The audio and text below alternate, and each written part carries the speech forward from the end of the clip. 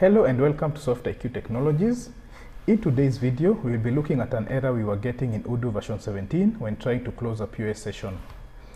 The error shown is as displayed, missing required account on accountable line. Let us jump straight to the system. So this is Odoo version 17. Now if you go to the point of sale module and you open a new session and you select the cashier, and you open the session, and we are going to sell some few items, and then we are going to go and do payments. We are going to choose cash and validate. Now if you come here to close the session and you put the amount collected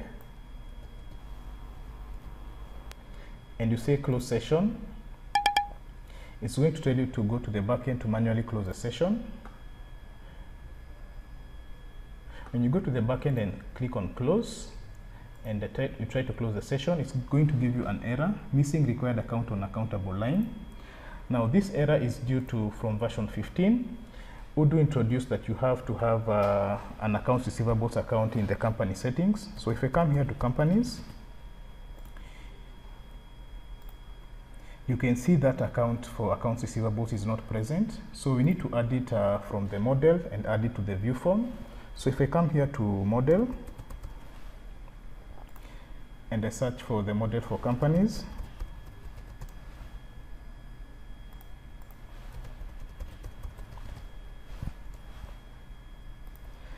I can come here and copy this field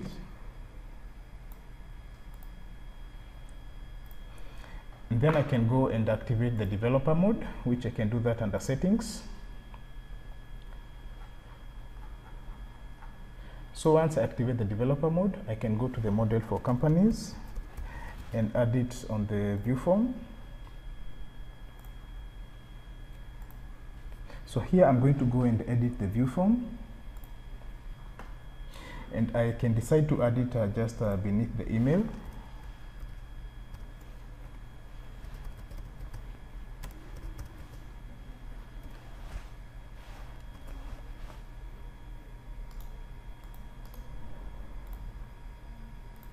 And I can save this.